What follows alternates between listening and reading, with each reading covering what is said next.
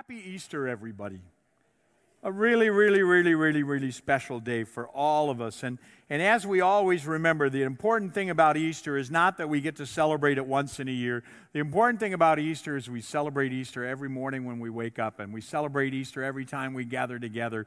We celebrate Easter every time we break bread together, or even though we might not be breaking bread, we might be breaking pizza crust, or we might be breaking steaks, or it might be whatever. Every time we gather together in the name of the Lord, we're celebrating the fact that God raised Jesus from the dead.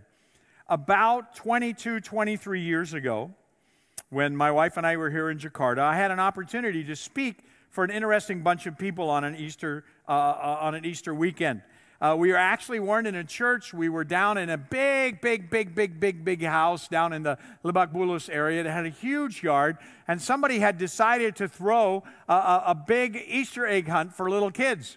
And it was a part of the church that we were a part of at that time. And so the first thing they'd done, they'd hidden Easter eggs all over. And all of these kids, which were like grades, or were about 3 years old up to about 8 or 9 years old, was really the oldest ones. And they went around and they found all the Easter eggs and everything else like that. And then they did even something a little bit further. They brought out a whole bunch of rabbits, a whole bunch of bunnies, and they turned them loose. And then all the kids chased down all the bunnies, something like that.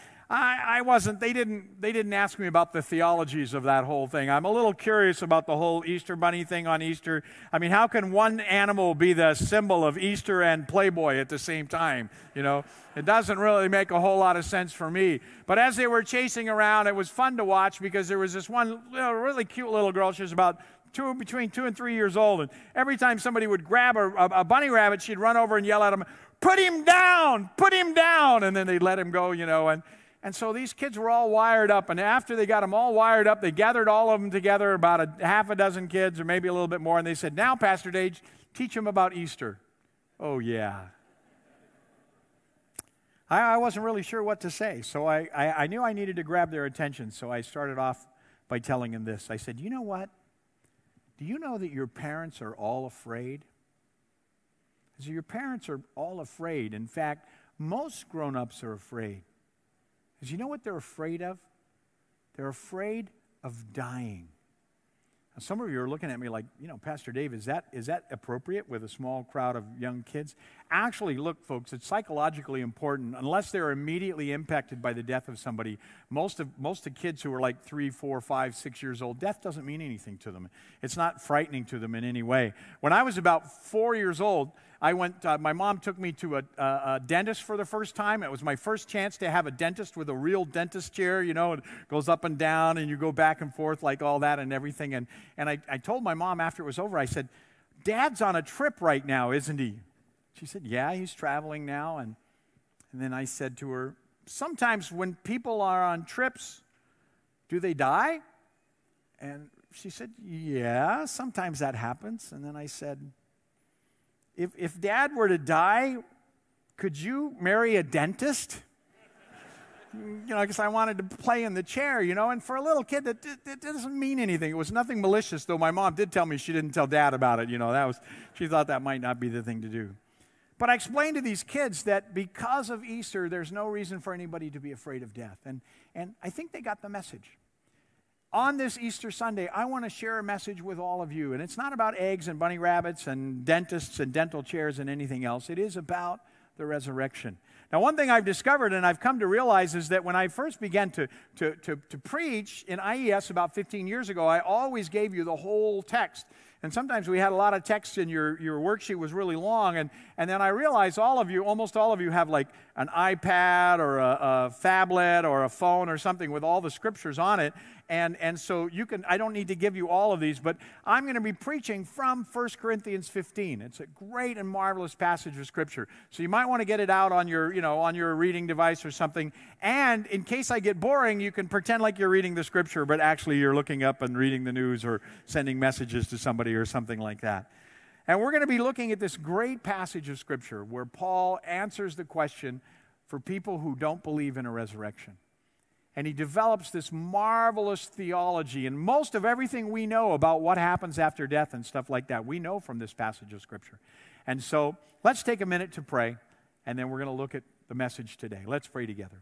Wonderful Father in heaven, we thank you for the great privilege that we have to gather in this place and to be your people. We thank you as we open the Scriptures today on this Easter day, that we not only rejoice in knowing that Jesus is raised from the dead, but we also rejoice in the presence of the Holy Spirit. We rejoice in the company of one another. We rejoice that we are your family because of what you did in raising Jesus from the dead.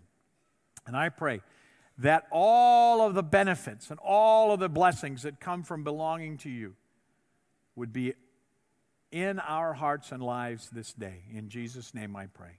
Amen. Amen. All right, now there's basically three things I want to talk to you about the resurrection today, and these are all three important. The first one is simply this: the resurrection of Jesus Christ from the dead. It really did happen. It really did happen. Now, you might be thinking, well, Pastor Dave, this is a group of people. They're here for Easter for the most part, so they're pretty satisfied with that. But you'd be surprised. You'd be surprised how many people I meet that when we talk about different things and then they may say something along the lines, well, you know, Jesus' disciples probably made it up that Jesus was raised from the dead. Probably they got this idea like this and they got this idea like that. And people have a lot of really weird understandings about history and about sociology and about what people believed 2,000 years ago. And they don't really understand that it's true. Even worse than that, there are Christians who intellectually in their head believe that Jesus was raised from the dead, but it doesn't have any impact in their life. They go through life as if Jesus had never been raised from the dead. I'm going to read to you this passage, and this is what a wonderful passage. Paul says, "For I passed on to you as of first importance, that Christ died for our sins according to the Scriptures, that he was buried, that he was raised on the third day according to the Scriptures, that he appeared to Cephas," that's another name, that's Peter right there, "and then to the 12, and after that he appeared to more than 500 of the brothers and sisters at the same time, most of whom are still living, though some have fallen asleep. Then he appeared to James, then to all the apostles, and last of all he appeared to me also, as to one abnormally born." When Paul writes this, he's talking about something that has happened in their immediate lifetimes. Paul wrote this right around 53 AD. And the events that he's describing, the death and resurrection of Jesus Christ, happened about 33 AD. And the idea that somehow people wouldn't have known what happened 20 years earlier is a ridiculous idea.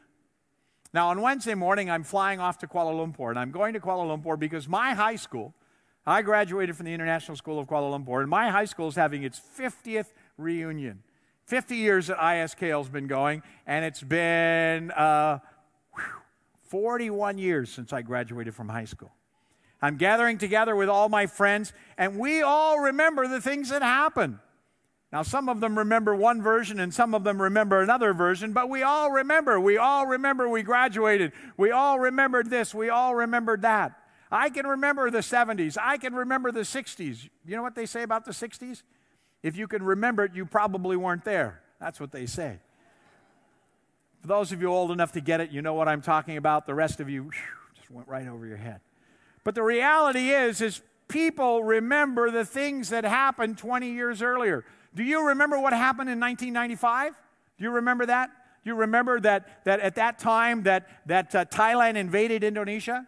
The tanks were running up the street here, and the Thai battleships were out in the bay, and they were bombarding Indonesia. You remember that? Of course not. It never happened. 20 years ago, it never really happened. You remember something that happened that recently. Let me ask you a question. How many Malaysians are here? Raise your hand if you're Malaysians or you lived in Malaysia. Okay. Do you guys remember May 13, 1969? Most of you are too young to remember May 13, 1969. But all of you know what happened on May 13, 1969. Significant events don't disappear. They're in your memory. When Paul said he was raised from the dead and he appeared to this person and this person and this person and this person, Paul has to be telling the truth because those people were still alive. Those people were still there. When he wrote this, when he made this statement in this letter, those people were people that had come and been there. People who don't believe it happened are ignorant of history. There is no serious historian in the world, not just Christian historian, there is no serious historian in the world who argues that the early Christians did not believe that Jesus Christ had been raised from the dead. Every time you pick up a book by somebody who says, oh, they didn't really believe that, the disciples just made it up, you know you're not reading anything by anybody who has any intelligence, honestly, because no serious historian believes that. The fact that it happened is of overwhelming importance, and as I mentioned, it is overwhelmingly important to you and I who do believe it. It must be overwhelmingly important to us because it impacts our everyday life. We can't go through life with this parenthetical idea that God raised Jesus from the dead, and so that's over there, and we're just going to live our lives. Because it has to impact us on a daily basis. You need more evidence? You need more belief that the resurrection actually happened? I got a nice little video to show you. Let's go with that Tom Wright video.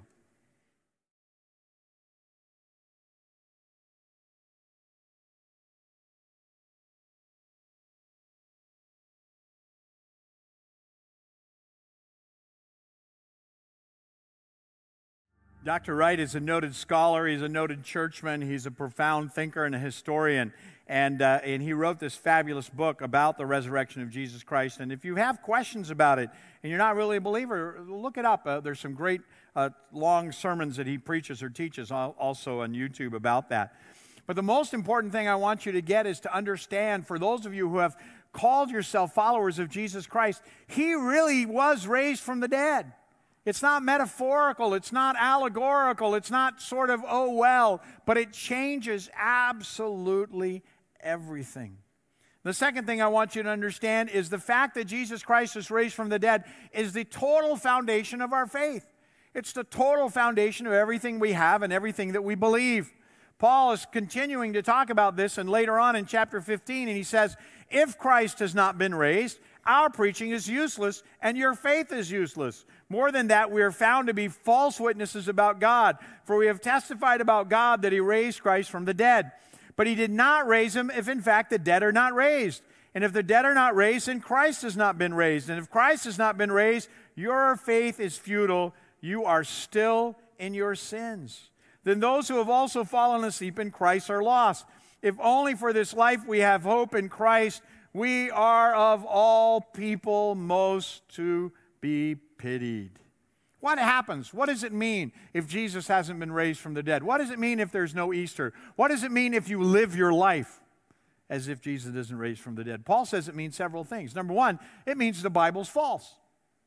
It means the Bible false. Now, Paul's argument is based on eyewitnesses, including himself, who have seen Jesus. And he says, if Jesus wasn't raised from the dead, then we're all liars.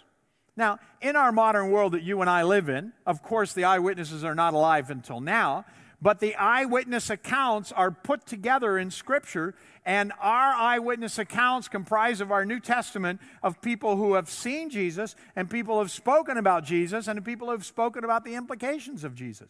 And if Jesus wasn't raised from the dead, then the Bible's false. It's a lie. In fact, it's an enormous lie. It's a terrible lie.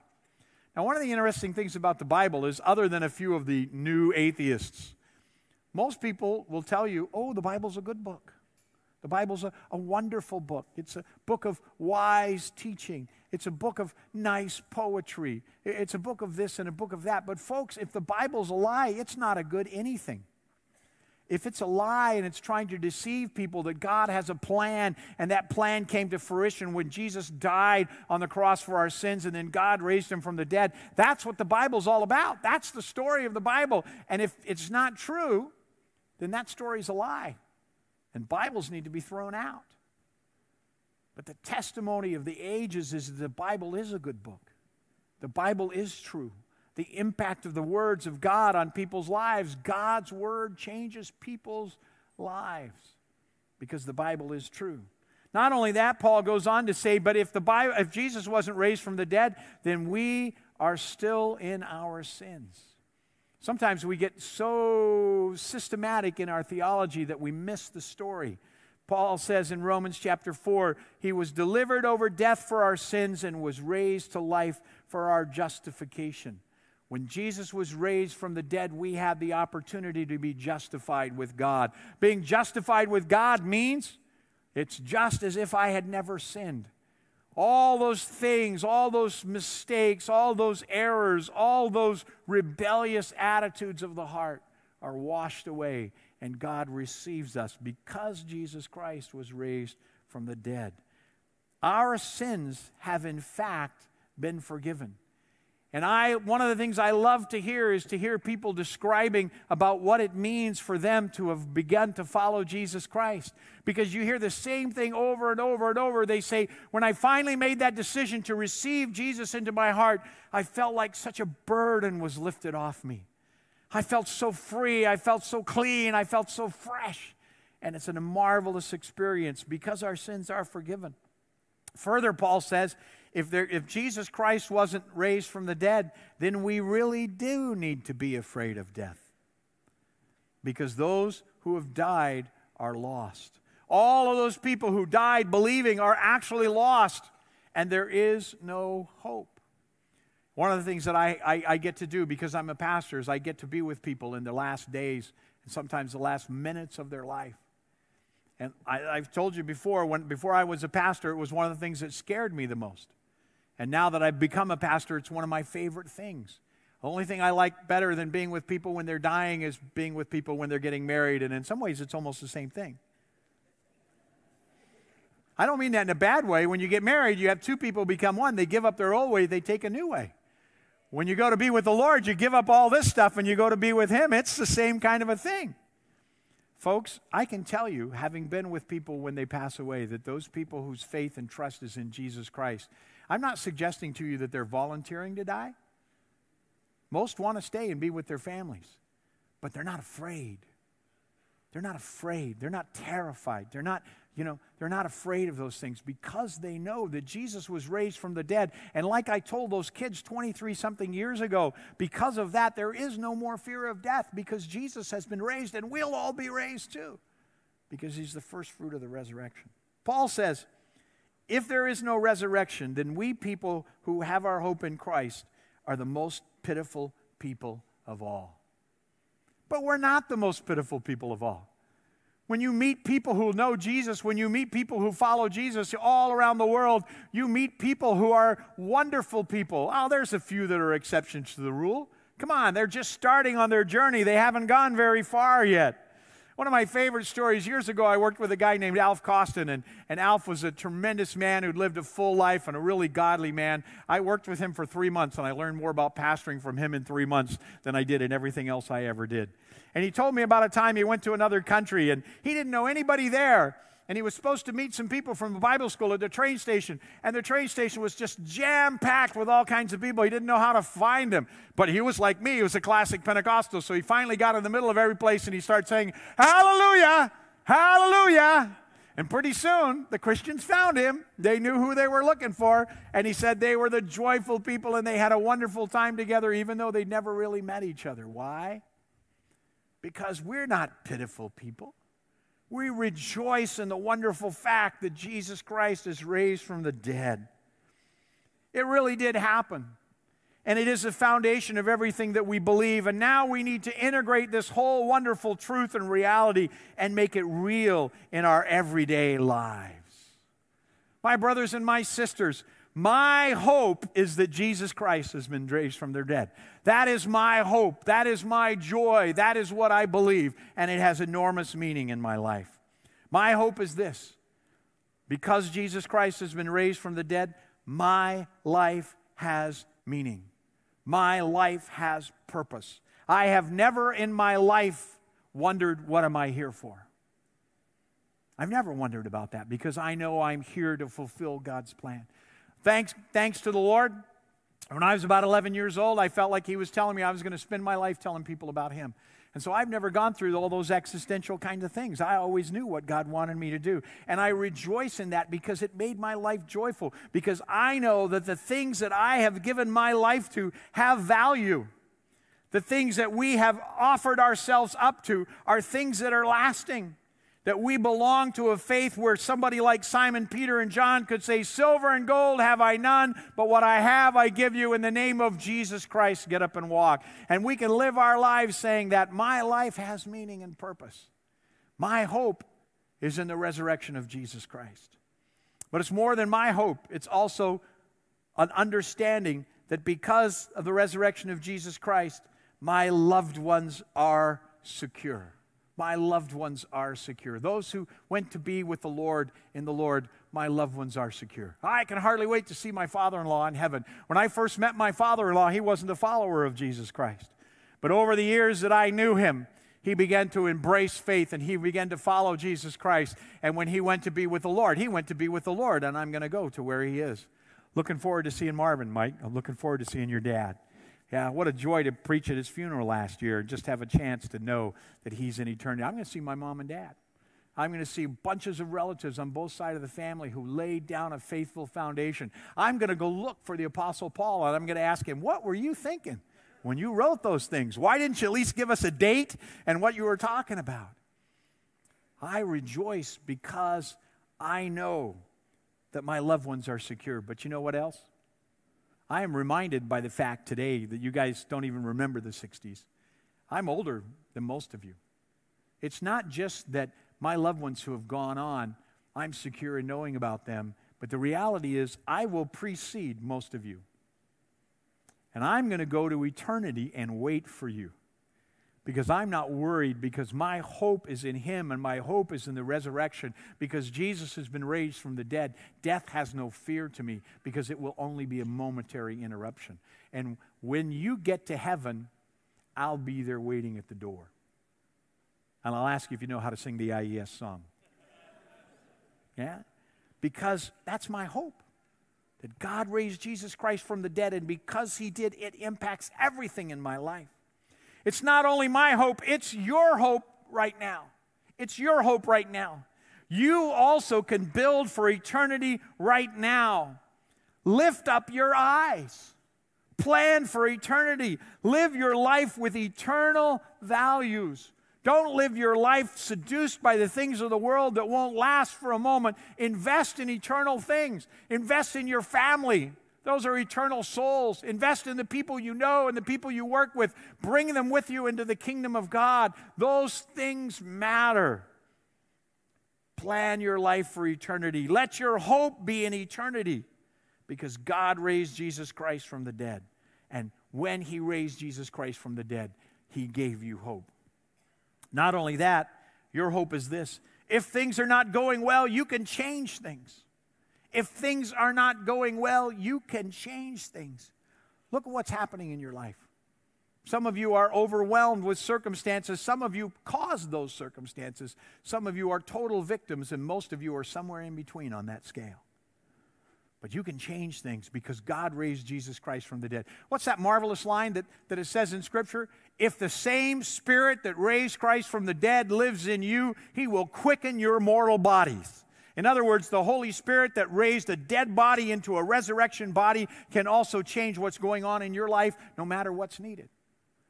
Look around and find out what needs to happen in your life. If things are not going well, you can change things. With God's help and through God's power, you can change things. Say, Pastor Dave, what am I supposed to do? Well, let me ask you this. What is it that you want God to do in your life? If you got a terrible marriage, then you need to seek God's face for your marriage. If your business is struggling, then you need to seek God's face for your business. If you're discouraged about the future of some of your family members, then you need to seek God's face for your family members. Let God change what's going on in your life. But when you do that, there's something else you need to do. You not only need to ask yourself, what do you want God to do? You need to ask yourself, what does God want you to do? Because too many times we come to him with our agenda, and we need to learn to listen to his agenda. And it may be that we think he needs to do this to fix this, and the one he wants to fix is us. And you need to listen to him. It is your hope in the resurrection. Your hope in the resurrection is this, that you do not have to be afraid of chance. You do not have to be afraid of failure, and you do not have to be afraid of injustice. We live in a world that seems to be totally capricious. I was a little bit interested because, you know, the choices for you to vote on in the Mythbusters, one of them included the question, Pastor Dave, is there such a thing as good luck and bad luck? And I was kind of interested in doing that one, but you guys didn't vote for it, so that's your bad luck, and I'm not going to speak on that one, yeah? But it's kind of an interesting thing because you go through life and it seems like, man, on over here something good happens, over there something bad happens, and it just seems like, you know, no correlation. But your hope is that the reality is because the resurrection of Jesus Christ, because eternity is secure if you're in Him, it doesn't matter what happens to you. It doesn't matter what happens to you in this life. I have seen in the lives of so many different people, when they thought something bad was happening, instead God took what seemed bad and turned it around for the ultimate good. Not because they were able to do it, but because He did it. You don't need to be afraid of failure. You don't need to be afraid of failure. Most of you have set yourself goals that if you don't achieve those goals, you're going to feel like a failure. Let me promise you, if you are faithful and place your trust in God who raised Jesus Christ from the dead, at the end of this life, you will go to be with Him in eternity. And no matter what you do in this life, if you're in heaven for all of eternity, you are an absolute success. Many, many times we see people who are noted to be great people. But then after they're gone, a few years later, everyone tears them down. And everybody says, well, maybe they weren't quite what everybody thought they were. But it doesn't matter the verdict of history in your lives. What matters is the verdict of eternity. And your hope is in Him. Injustice. Injustice. We all want to believe in justice, and yet we live in a world where wicked people get away with things, and innocent people get harmed. Innocent people are victimized. That's one of the best arguments I know, that God created us with an innate sense of justice, and yet we live in a world where there is no justice. And the afterlife, the eternity that God provides for us, provides and supplies justice. The Bible says, don't be deceived. God cannot be mocked. Whatever a man sows, he will reap. And some of them will reap it in the afterlife. This is your hope. And finally, this is our hope. This is our hope together, that we have this hope in the resurrection, that God raised Jesus Christ from the dead. Together, you and I, we're God's eternal people. In the Old Testament, He called His eternal people Abraham's children. In the New Testament, He calls us all the sons and daughters of the living God through Jesus Christ. We are His people. And we're brought together to live for Him and follow Him and make a difference in this world in Him because He raised Jesus Christ from the dead. This is a great illustration. I wish I could take credit for this, but it wasn't actually my idea at all. We had the choir up here, and they were all singing, and we had all these people playing all these strings and stuff. And I'm sitting over here, and from where I'm sitting over here, I can hear all the parts. So I can hear the sopranos singing, I can hear the tenors singing, I can hear the altos singing. I don't know if they had any basses, but maybe one or two. But I could hear all those parts. I could hear the individual violins, I could hear the different strings, I could hear the different cellos and all the different parts of them. But when it got out there to you, all you heard was this great sound. Because each one doing their own part, each one playing their own role, the orchestra and the choir melds together and creates this great sound. What a picture that is of you and I in the body of Christ. God has a plan and purpose for you, and God has a plan and purpose for me, but God has a plan and purpose for our lives together that gives each of us meaning and each of us purpose together.